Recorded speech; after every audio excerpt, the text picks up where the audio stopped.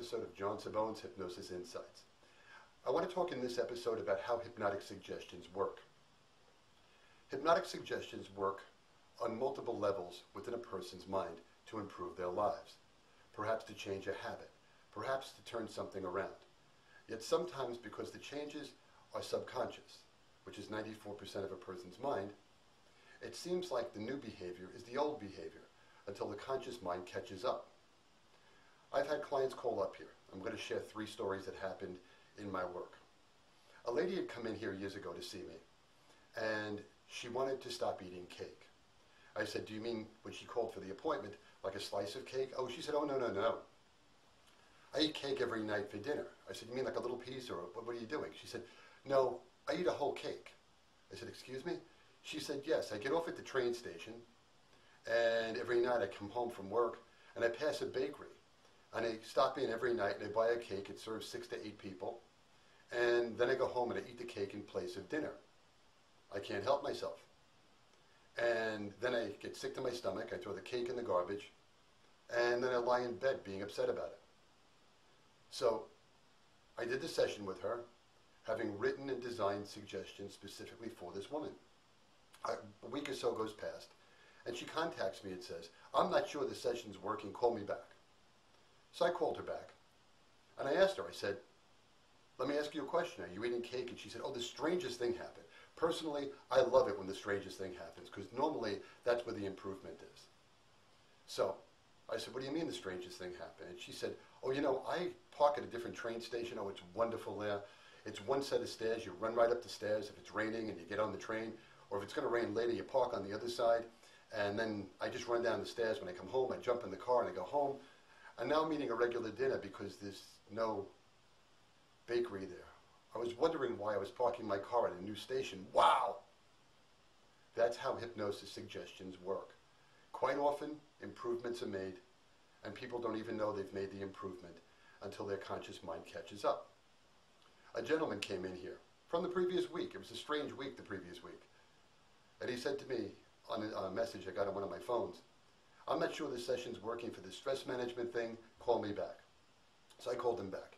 And every one of these examples, there were several telephone tag moments there where I was calling them, they were calling me. I was working, I was in, I wasn't in, they weren't in, they were working, whatever. So I asked him, after I pulled out his information, how is this working for you? Are you still stressed out at the office? No. How about in traffic going over the bridge? Nope. How about when you come through the front door and the kids are screaming and your wife is screaming, I'm telling Daddy what you... No, not at all. When I'm driving my car, I'm a rock star. I play music and I sing along, and I don't care about the traffic. My boss, well, I think his days are numbered at my job, and who cares? Improvement, automatically, is what hypnosis can do. Unknown to the person quite often. My favorite of these 3 stories was a lady who came in from 5 counties away to quit smoking. She was a referral from a friend of mine who was related to her and said, please work with this woman. I can't work with her professionally, also a hypnotist, a referral. So she calls and she says, I'm not sure this smoking cessation thing is working. Call me back. So I called her back, and I said to her, let me ask you a question. Are you smoking? And she said, no. Okay. Do you want to smoke anything? And she said, no. So I'm kind of scratching my head thinking, well, what does this mean? And she said, oh, the strangest thing happened. I love when the strangest thing happens. I'm like, excellent. Excellent. What happened? You know, I buy my gas in a different station. You know, I have that sales job. I have to fill up the car 3 days a week. And this new place is great. It's brand new. It's freshly painted. They have a great little mini mart there. It's a little cheaper in gas prices and things inside the mini mart. And unlike the previous gas station where I always used to fill up, they don't bring me 3 packs of cigarettes every time I fill up my car, like the previous place used to do. Wow! That's subconscious improvement, and that's what hypnosis does. Hypnosis is a very powerful tool for improving people's lives, to create or inculcate benefit in people's lives, and that's the work we do as hypnotists. So, that's a little bit more of another episode of John Cerbone's Hypnosis Insights.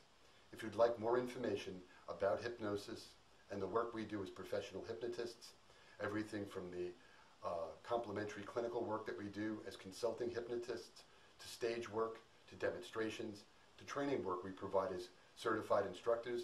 Take a look at the website I have listed at the end of this video. And if you have any questions within reason about hypnosis, I'll be happy to discuss them and to share insights I have from a career straddling 4 decades in the field of hypnosis. I am hypnotist John Cerbone. Take a look at my website. It's been a pleasure bringing you this video. Please tune in again for upcoming episodes. Thank you very much.